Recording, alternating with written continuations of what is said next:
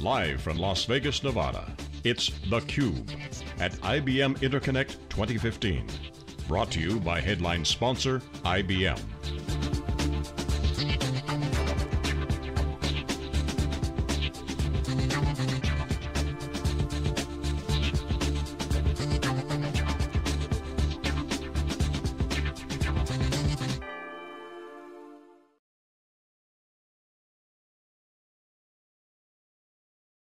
IBM InterConnect is a true hotel show at the MGM and here, people shuttling back and forth, keynotes are going on.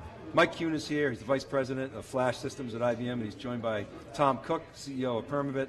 Gentlemen, welcome to theCUBE, it's great to see you both again. Great to be here. Great to be here, David. So Mike, been a big couple of weeks for you guys. You had a big announcement last week in Almaden, you're here at InterConnect, giant cloud show, 20,000 customers, so give us the update since we last talked. I mean, a lot of things going on.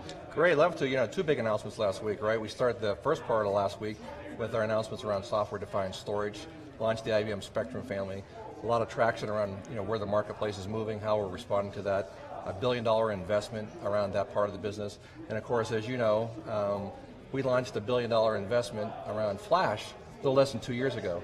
So last week, end of the week, we launched our 3rd generation Flash system, or all Flash array, enterprise storage solution, put the whole software stack on top of it, complete integrated solution, highly scalable. It's just really been an amazing week for us last week. Yeah, so Tom, what do you make of that? I mean, it's like the, we're from Boston, it's like the Brady to Edelman play, that $1 billion investment, right?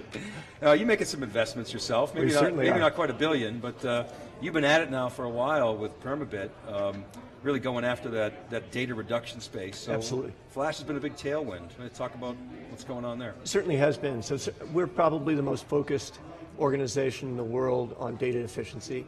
More engineering resources going to it, bigger investment than anybody else, and because of that we've been able to bring very high performance, very high scale, and very resource efficient data deduplication compression to the marketplace. And we're happy to be partnering with IBM here on another offering, and that's what we wanted to talk about today. And you're right, Flash it's a big deal. The fastest growing products in the world today are all data efficiency enabled, and we think IBM has the best suite of attributes and the best suite of capabilities in the industry now. So before we get into the details of the relationship and the specifics, I want to step back a little bit and talk about some trends that you guys see. So our David Floyer in 2009 did all these, he's a former IBMer, right? So he's good at, he's a techie, so he's good at like log graphs and stuff like that. So he pulls out the data. 2009 he said, this is kind of an interesting trend. I think that Flash is going to actually be cheaper than high performance disk by 2014. So we wrote all this stuff up, people said we were nuts, and I don't think he missed it by that much. Yep. So we're kind of there, aren't we? I think we're there now. I think we're there right now, so he was right on. Yeah, I mean, maybe a couple of months off. Right. And so we're seeing that high performance disk is now an oxymoron. Right. So what does that mean, and what do we see for the rest of the market?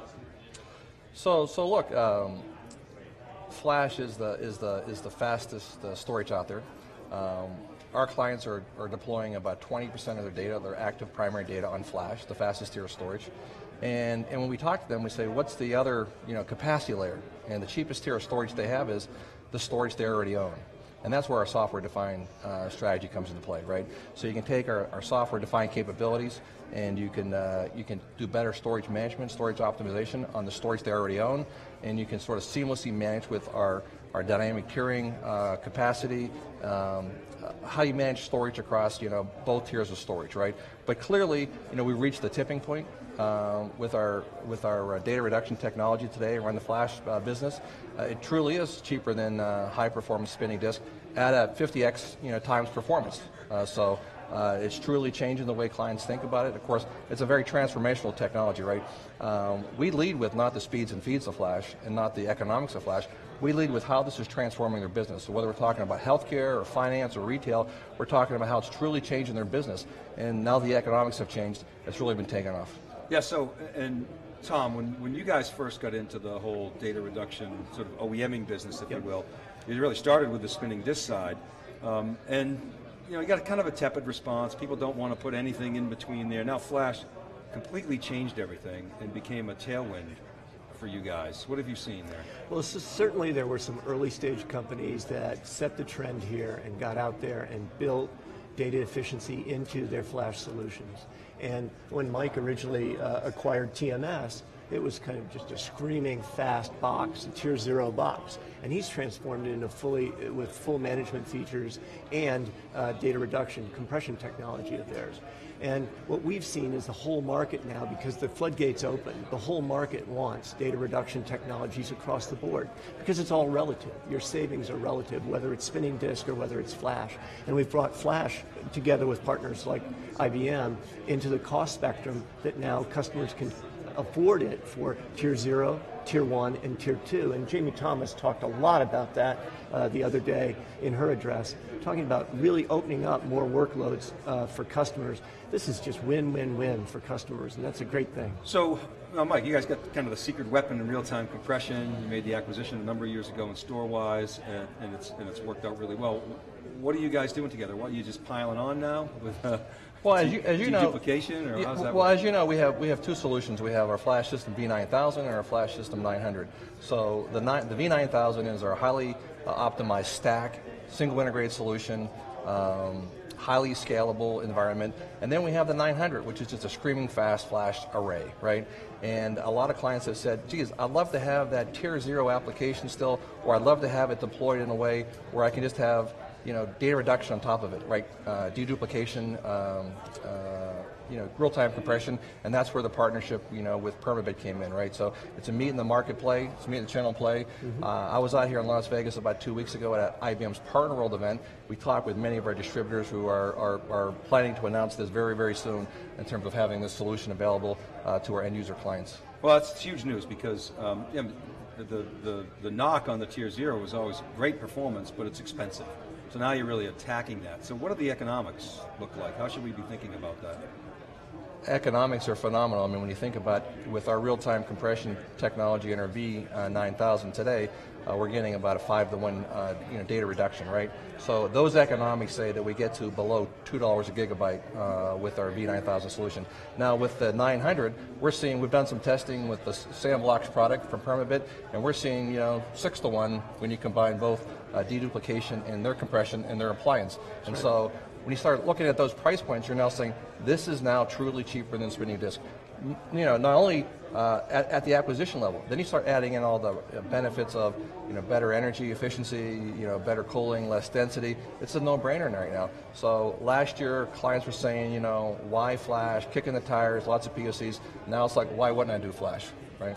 That's right. It's interesting. I mean, I was on a road show last year talking to customers, and I'd ask them how many people are out using an all-flash array, and very few actually. Hands went up.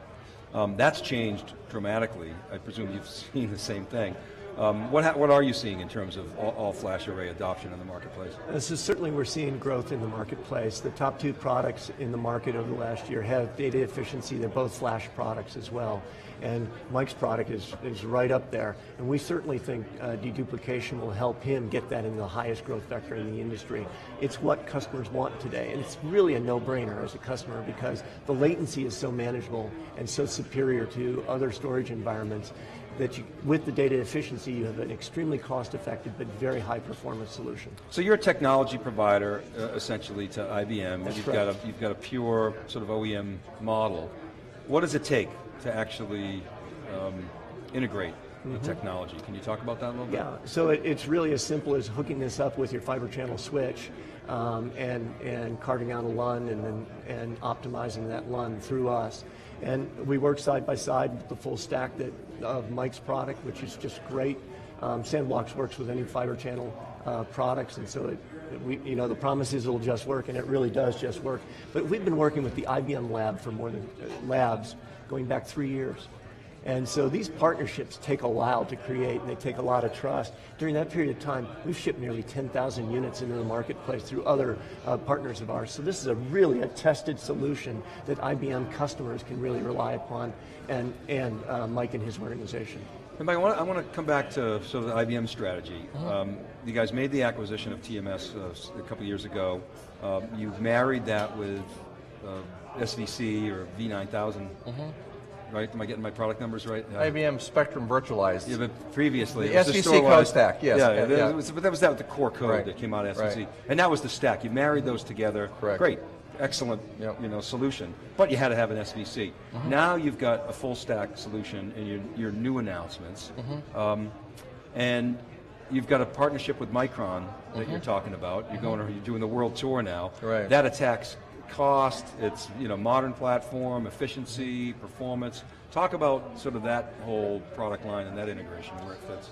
So when we acquired the technology from TMS, it was a highly optimized hardware I/O, hardware management platform, ran extremely fast. As you know, we're not using commodity SSDs, we're using our micro latency module. We actually launched it as the IBM FlashCore technology, that's what we're calling it now. This is not commodity SSDs, this is our IBM FlashCore technology, which runs at, as you know, Dave, microsecond speeds. So now we've married that with all of our SVC code stack. The reason why we don't call it SVC is we've done so much of that. Sure, that's a 15-year-old tested, proven software solution, but that's been optimized for Flash, that's been integrated in there, single management interface, highly scalable, scale out, scale up design. A lot of our value around our IBM Spectrum family now is available, single price point in our Flash System V9000 solution. So that really is our tier 1 play right now. And of course, we're still selling a lot in the tier 0 space. Our Flash System 900, which does not have the software stack on there as integrated, but you can add it on obviously. But that's also been a hot seller as well, especially with our Power Systems brand. So Power 8 announced their CAPI interface, right? And so where they talk about having 2 terabytes of memory in Power 8, you can now, because this is an FPGA design in our Flash System 900, you can have like 57 terabytes of memory here. This thing runs so fast, it acts like memory, and at a price point that is order of magnitude cheaper than memory. So that's a power. memory extension. Can be. Can be. And it sort of eliminates not only the spinning disk, but the overhead of a storage protocol. Right. Right. So that would not be SAN attached, that would be direct attached to a CAPI interface card in the Power 8 server, right? And so you can deploy it that way. You can deploy obviously the 900 as a SAN attached. You can deploy that with a solution like SandBlocks from Permabit, and then of course you have the V9000, which really is the full integrated software stack with our array, and that's sort of a game changer right now to get us into the tier 1 space. What are you seeing, Tom, in terms of, if you hear this talk about the all-flash data center, are you seeing that either directly or indirectly through your OEM customers, the demand for that? We're seeing some in cloud. We're seeing some in selected spots, yes, or major sections of real-time processing that's going on and things like that, absolutely. But what we're seeing more is hybrids are the predominant portion of sales today, and that just means that a company like IBM can handle everything all the way through the stack, right onto tape. You guys even reminded of that of us of that the other day. The other thing that I think is really cool here that we haven't really talked about is scalability. And Mike's product really can scale, which is very different than some of the upstarts in the marketplace who've been out there. And that's where the rubber really meets the road for the IBM type customer who's got hundreds of terabytes or petabytes of information that they want, and they want to manage it in as Eric Herzog referred to it, as an ocean of data rather than a lake of data. I thought that was a pretty clever analogy. What do you guys think about that? Data lake, data ocean. Everyone talks about data lake. It's a data ocean. Right? You think data ocean is a current in an ocean, right? It's more dynamic. We're riding the wave. Right, you can ride the waves. I mean, I guess you can ride waves in lakes, but then, not really. No. Hey, just to spend a minute and key on what Tom just said on the scalability of the product. A lot of people talk about they have a scalable solution. They kind of have a small, medium, large solution. With our IBM V9000 solution, it's a scalability design where you can start with 1, you can scale to 2, you can scale to 3. It's seamless, it's non-disruptive. I mean, these are the things that you would expect, right?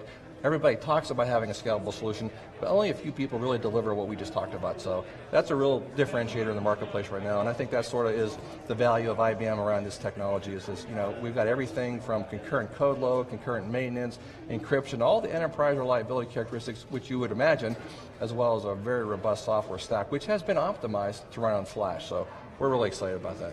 But just let me say one more thing on that. So, and this is one of the areas where most data efficiency solutions fall down. They can handle up to 20 terabytes or 50 terabytes or something like that, but you start going into hundreds of terabytes or petabytes of information, and they fall over. And it's because it's a very challenging thing to do. And this is where the marriage is really a good thing, because our capabilities really match up extremely well with the customer base and the capabilities of Mike's product line. Well, there's a lot of religious, discussions going on out there on architectures, but we're in this scale-out, big data world. You sort of can see the writing on the wall. So, everybody's got to get there. I got a couple other questions. You mentioned tape. Do you spend time thinking about tape? Tape's having a revival, absolutely. You talk about the all-flash data center. There are clients right now talking about tiers of flash, hot flash, cold flash, no pun intended, right? They're talking about tiers of flash. Tape's making a comeback, right? Basically, we see there's a performance tier and there's a capacity tier. And the capacity tier is making a big comeback with tape. So it's having a revival. Tape's key part of our IBM storage solutions, and we're starting to see that has some longevity with it. The reason I ask is you're heavily involved in flash. The marriage of flash and tape is something that we've looked at now for a couple of years. Right. David Furrier called it FLATE, kind of a silly term, but the idea being if you have metadata today that's locked inside of a tape and you can escalate that up onto a flash layer, you can actually write algorithms to optimize the seek on tape, and tape with flash becomes both higher performance and of course much lower cost than disk. So is that a pipe dream, or do you actually see clients thinking about making that sort of tape flash layer the sort of new bit bucket?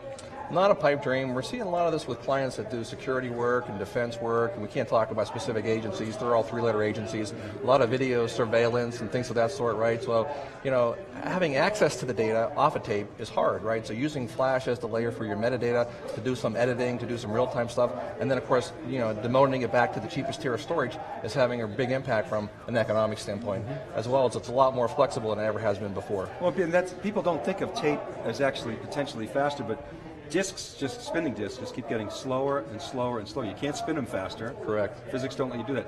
And nobody's investing money in disk heads anymore. Why would you? I mean, maybe there's a couple of guys. 60-year-old technology. Right, you can't move the data any faster off the disk. So it's like a little straw going into the disk, whereas tape you can do a lot of things. Each hard disk drive is giving you about 200 IOPS per second, IOs per second, right? That's slow, right? Some of these flash arrays that we talk, this 2U flash system 900, 1.1 million IOPS. This is like order of magnitude over a spinning disk drive. So I want to ask you a question. John and I asked this a lot of folks. We've watched a lot of transitions in the storage business. You saw the virtualization trend. You guys acquired XIV. Tom, you saw it. You saw 3PAR, huge, exit. You certainly saw it with Isilon. Great, nice. So we say, all right, is flash going to be the same? Or if you look at the big players, IBM, HP, EMC, they've got their flash strategies sort of laid out. Will the upstarts, in your opinion, I'd like both of you to weigh in here, will they be able to achieve escape velocity? Or have the big guys got it right this time? You first. Well, that's a hard one because when we first started looking at all the flash startups, we were tracking probably 30, 40 viable solutions, right? When you talk about escape velocity, they escaped, but in the wrong direction. I think you're talking maybe one, maybe two, right? That's kind of what we see right now. I think a lot of bets have already been placed. I think right now it's scaling very, very fast. We talked about the stack, we talked about the performance. There's still a lot of people that are on commodity SSDs. They have to do something. We were doing commodity SSDs in 2009. We knew that was only going to take us so far. So that's why we made a big shift 2 years ago, right? A lot of other people are going to make that shift again. Then you have to talk about service and support. I mean, we do the best service and support, I think, anybody in the industry, and we do it in 120 different languages. So that's the kind of scale that you need to kind of take this technology mainstream. And I don't think there's too many that are going to have that kind of escape velocity that you talk about. That's right. So the transformation that's going on certainly is kind of transitioning from where we are today with a lot of on-premise to much more in the cloud too. It's only the largest companies in the world that can really do that and do that extremely well. And we're seeing that really shake out. I kind of wonder whether we're going to see a real bit of a gap develop here between what the big people can do, the tier one vendors can do in the flash space, and I think they're going to take back the space that the upstarts have done over the last few years because they have the ability to build in their management stack. They're building in mature data efficiency, whereas the upstarts are kind of struggling to do both right now. So I think we're going to see Mike's company and others like him take back share over the next year. So we're getting the break sign. My last question for each of you. everybody said for years, we said, oh, flash changes everything, flash changes everything. We certainly believe that. When we look out a couple years, when we look back, what's the big thing, Tom, that you're going to say, okay, flash really changed X? What is that X? So I think IBM has it right, business insight. It's going to give us the ability to really accelerate what data coming in and how quickly that turns into information that I can help operate my business with, as well as then tear it out and get it to a cheap space. So I think underneath it all, the facilitating technology, one of the facilitating technologies is data efficiency. And it's mission critical to bring down the economics so that we can do that in a cost-effective So you second way. that, Mike? It's really the business outcome? Absolutely. Let me just give you a little broader perspective. You know, speed matters, access matters, right? So our strategy around software defined around flash is really about having access to all the data. Data is exploding, as you know, and it's about doing things in real time. So it's going to be about, you know, driving data into insights, right, and doing it in real time. This is what's changing people's business model, whether it's healthcare, whether it's financial services, whether it's retail. It's about doing things in real time now that they couldn't do before with all these massive amounts of data. It's a data ocean. We're riding the wave. Awesome. Well, storage remains the linchpin. Flash is really at the center of that real-time. Gentlemen, thanks very much for coming to theCUBE. It's always a pleasure seeing you. Thank you, David. All right, keep it right there, buddy. We'll be back with our next guest right after this. This is theCUBE. We're live from IBM InterConnect at Mandalay Bay. Right back.